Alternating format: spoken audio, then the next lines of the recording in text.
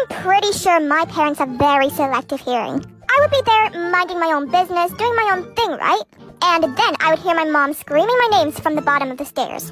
So I would go like, what? Really loudly. And so many times, but she literally wouldn't be able to hear me. Then I would have to go down and my mom would just be there asking, oh, what are you doing? But when it's like 2 a.m. in the morning and I'm calling my friends, whispering, barely making a sound, basically just breathing, she would already be storming to my bedroom, half asleep, yelling at me to shut up.